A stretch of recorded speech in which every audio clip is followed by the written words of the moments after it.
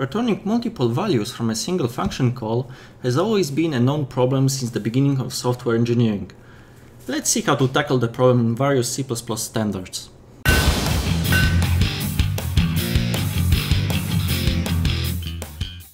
Pre-C++ 11, the only way to return multiple values was by the way of references or pointers. It's the usual C way. For example, we make a function foo, which takes a reference to A, reference to B,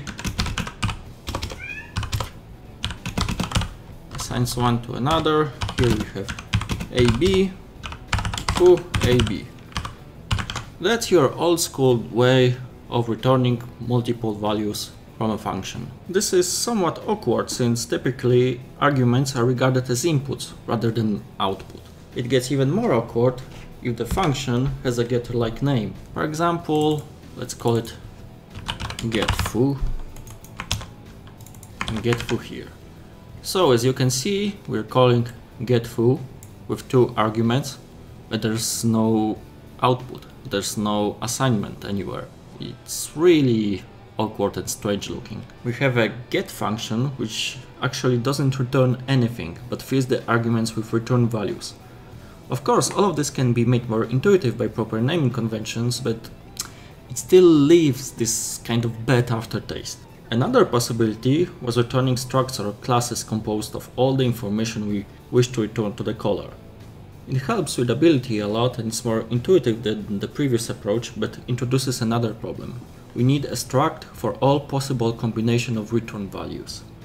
This adds a lot of boilerplate, which is not really needed. It's a workaround for a problem which shouldn't exist in the first place. With large code bases, this can lead to a big mess with tens of structures used only for something as stupid as a container for return values. In C++ 11 and 14, we got some features which help alleviate the issue. Thanks to the introduction of variadic templates and the tuple type, we can create tuples of L-value references. Those references can be bound to, well, let's call them real variables, which should receive our return values. In fact, the standard library contains a helper method just for that, std_tie. Let's see how it works. First, let's get rid of this abomination and this thing, and let's return std tuple with, well, twins, nothing fancy. Return 1, 2, because why not? And here we no longer call getFoo with A and B as arguments, but we use std_tie AB equals getFoo. What std_tie does is create a L-value reference to its arguments, in our case A and B. So in essence, the return of getFoo, which is a tuple, gets each of its elements assigned to those arguments passed to std_tie. So A and B equals now 1 and 2. You can also use std_ignore if you're not interested in one of those values.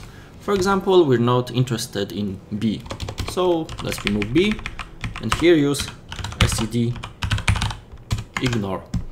And that's it. This really is a step up from the previous approaches.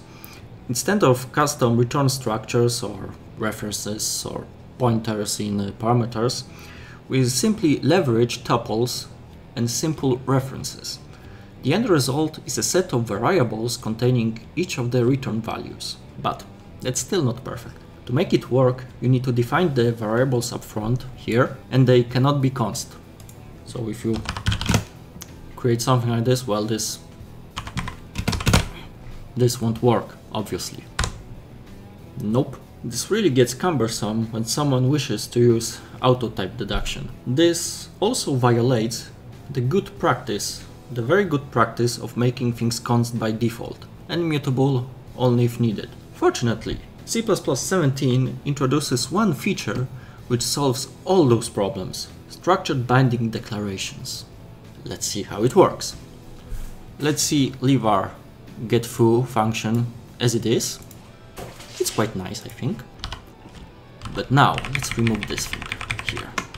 What do you want to assign to the return value of getFoo? Let's use those new fancy features. Let's start with auto, and then we have square brackets, and inside we declare the names of the variables which we want to introduce here. For example, AB, and what it does, it creates A and B variables.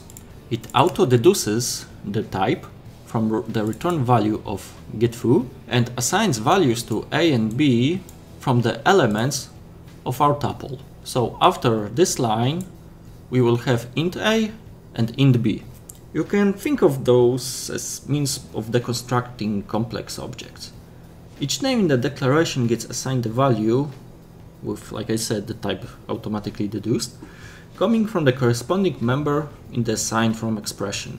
The formal rules might be a bit complex, but the end result is quite intuitive, I promise. Let's see. If assigning from an array, each variable holds the value of subsequent array elements. If assigning from a pair or a tuple, which we have here in our example, each variable holds the value of subsequent tuple elements.